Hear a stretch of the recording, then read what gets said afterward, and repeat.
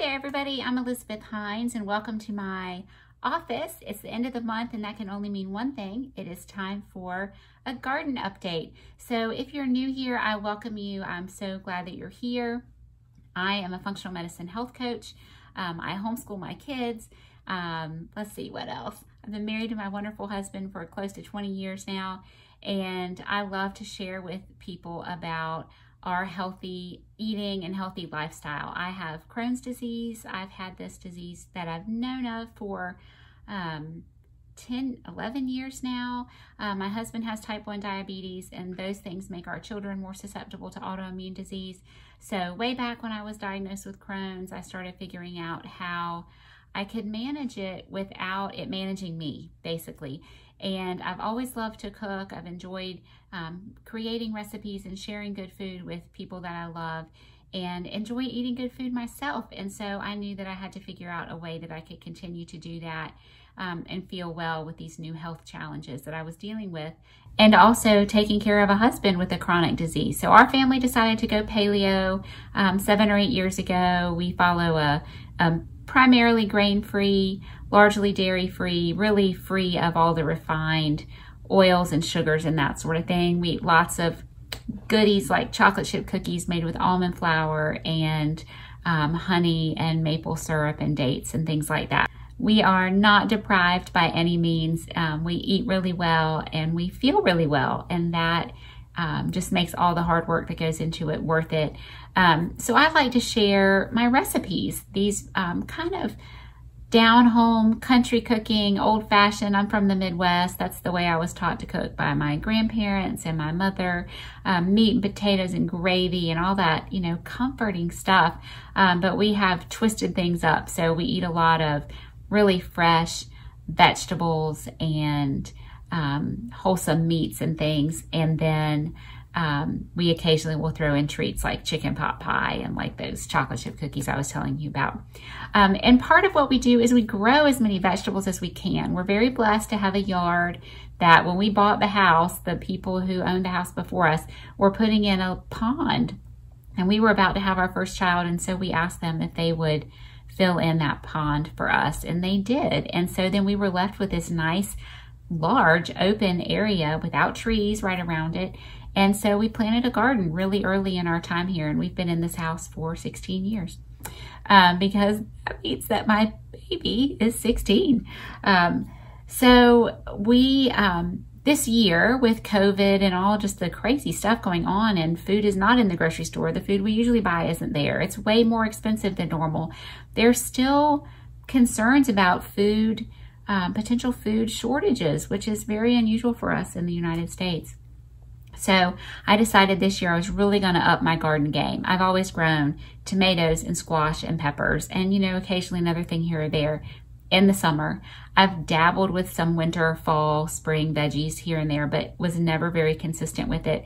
And with just the climate in our world right now, not climate, the weather, but you know, what's going on, I decided this year I was going to pay extra attention and really try to keep my garden going year round. I live in the Piedmont, which is like the middle of North Carolina. We're so blessed here. We have the coast on one side and we have the mountains on the other, and we live in the middle.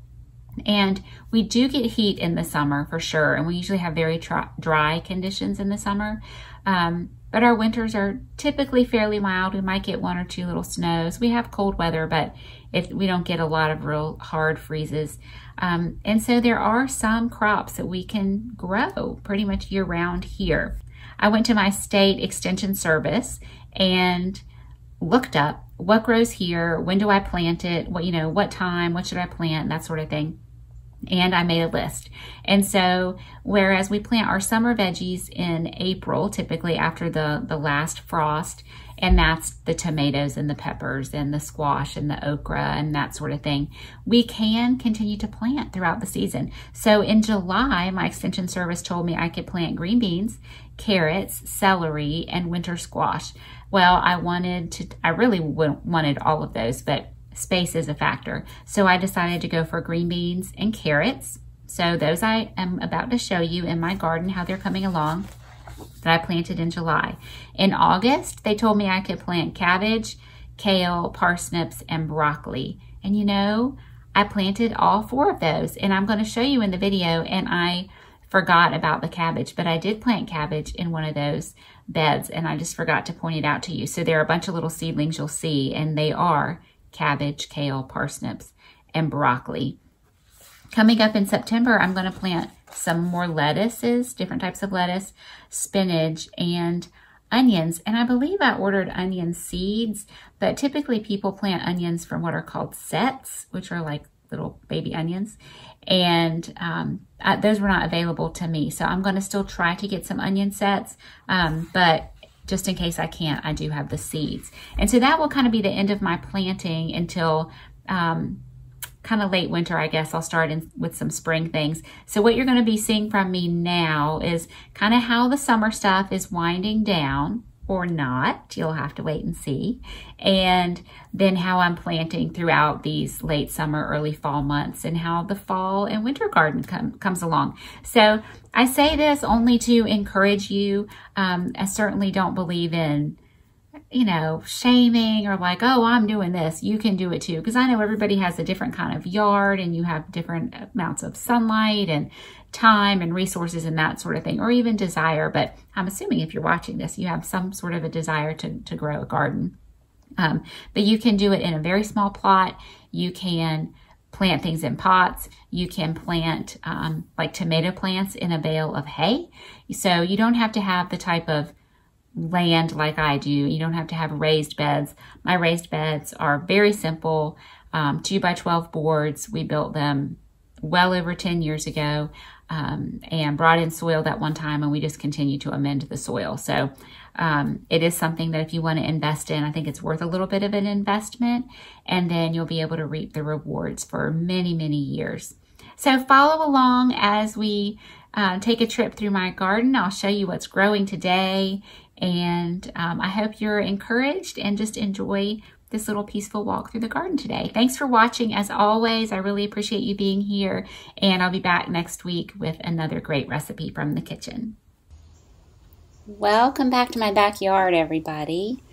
Let's see what's happening with the flowers, and then we'll head up to the garden. So it's late August. There's really not a ton happening with the flowers. There's one pretty little white iris, and there are a couple more about to bloom. Those are my daisies, which I need to deadhead again, but they really just bloom once and then they're done for the season. They were really beautiful when they were blooming. Daylilies too, but they're done. So these are my knockout roses. I was going to talk to you about these for just a second because these are about 10 years old, and I love them because they're beautiful and they're super easy to maintain. So once they like one batch of blooms have finished, I'll trim them back. So I wanted to show you what to do. So just don't trim them right under the bloom. You need to find a stem where there are at least 5 leaves, like you can see there, and trim below a stem with 5 leaves. Now I cut mine way, way, way back, but you just need to get to at least the place where there are 5 leaves.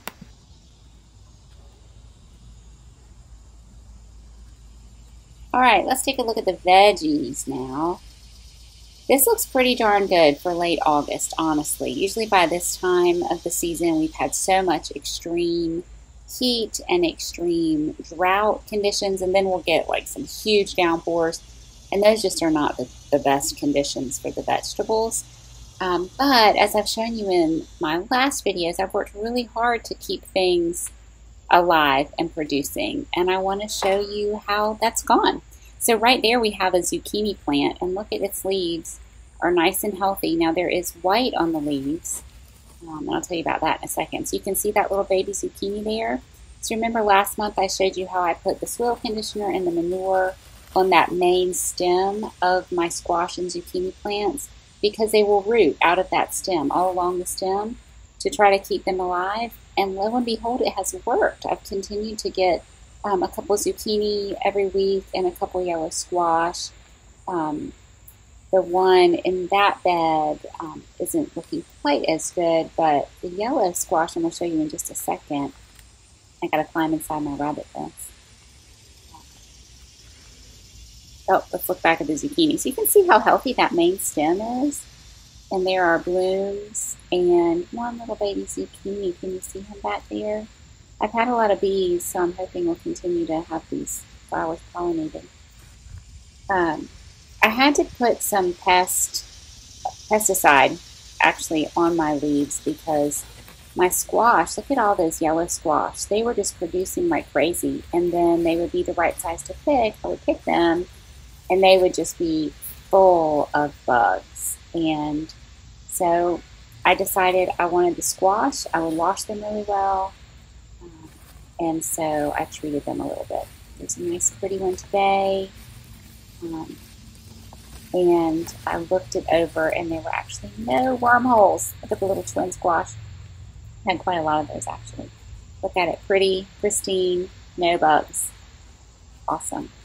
I'll make my little pile of veggies over here. I forgot to bring out my pan. I usually put them in. So this is a zucchini. This bed has kind of gotten a little bit out of control. I haven't done as great of a job taking care of that one. But that plant is still alive, and I just got a zucchini off of him earlier in the week. This one looks a little bit better. See new leaves coming out still. Our weather has been more mild than it typically is. So over in this bed, I have some bell peppers. One succumbed to either moles or voles or chipmunks or something. Something ate it from the roots. These are this pretty lime green color, and then they turn yellow. These are parsnips. So last week I planted parsnip seeds in this bed, and I had previously planted some carrot seeds, and they took a long time to come up. That's a weed. Trying to find the carrot. See those little tiny green leaves? There's one. That's a carrot. And that's a carrot. That one actually looks like a carrot, doesn't it? So I'm hoping more of those come up. The carrots have been kind of hard to get to come up, but the parsnips came up really fast. There had been a cucumber there, and I ripped it out. So I have one cucumber left. This one was the healthiest looking and was still producing a good number of cucumbers. We're done with our pickle making for the season, and frankly, we don't eat that many cucumbers, so I just kept this one guy alive. They're all growing kind of funky shapes like that. It's so funny how they change through the season. Look at that tiny little, it's like, it's fat. You want to pick it now or it'll get too seedy, but it was super short. There's another one hiding back there. Can you see it on the other side of the fence? I'll have to get to him when I walk over there. So my banana peppers have gone crazy. These are super mild ones, and I pickled a whole bunch last week. I pickled a peck of pickled peppers, and they are super yummy. So we're enjoying those. And I'll just cut them up and I'll put them in eggs or stir fries or whatever, all sorts of different things.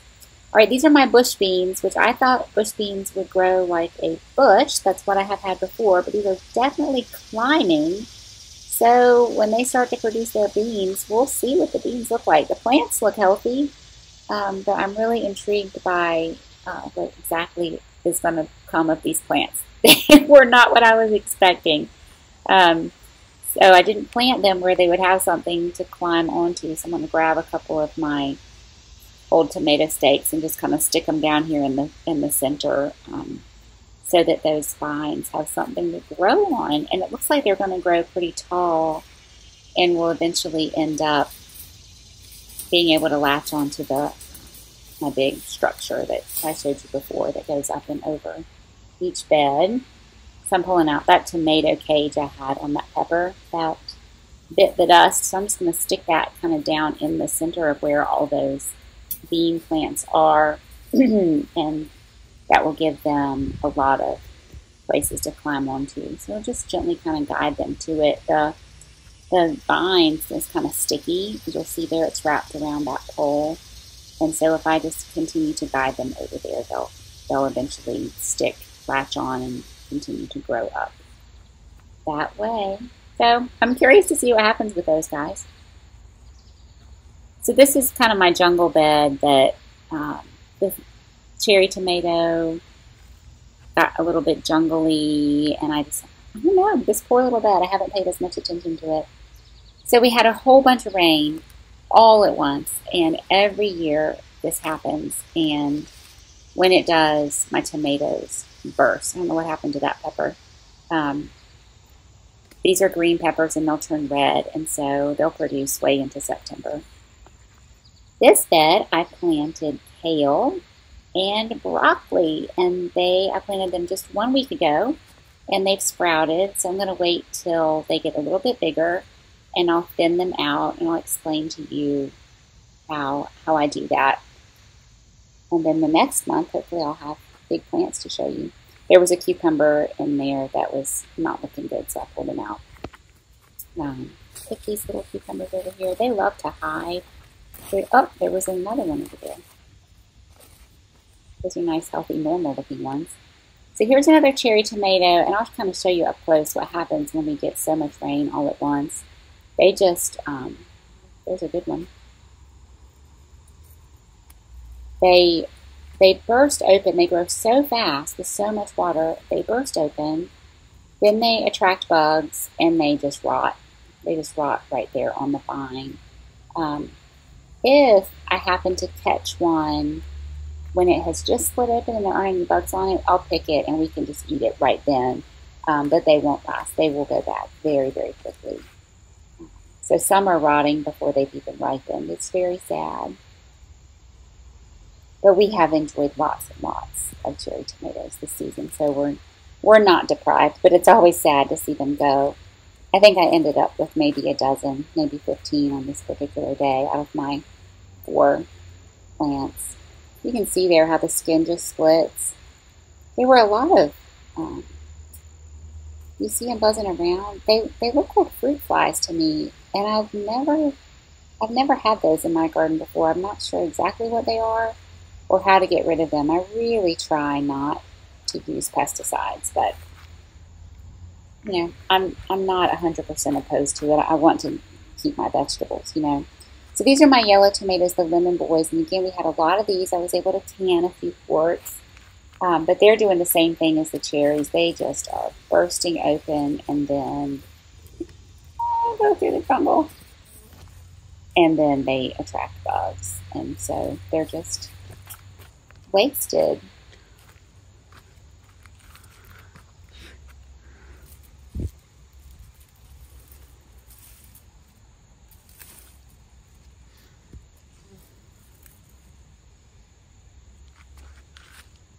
One that has just a few little splits. I'm going to try to keep that one.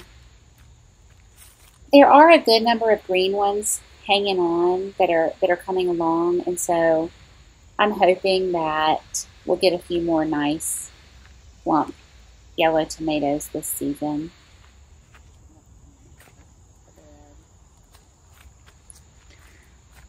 So you see there are a lot of green ones on there. My kids have been, or at least one of the kids, I can't remember which one, has been asking me to make fried green tomatoes. So if nothing else, I'll have some green tomatoes that I can try to make some paleo fried green tomatoes. It sounds good, doesn't it? See, they're just, they're just a big rotting mess. And the thing is, when it gets like that, they start to really stink. And then I don't want to come out. Oh, that one's got some bug holes. If they're just the spots, I'll eat them, but if they have actual holes, bug holes, I'll throw them out. So here's today's haul. 2 not ripe yellow tomatoes, a few cucumbers, that one pretty yellow squash, and a few cherry tomatoes. We're having salad for dinner, so we'll enjoy those right away. So there's the garden at the end of August, everybody. And my garden gloves. It was about to rain the last time I worked out there, so I stuck them on the little fixed poles so that the rain would just wash the mud off of them, and then I left them there to dry. And that is the state of my garden in late August.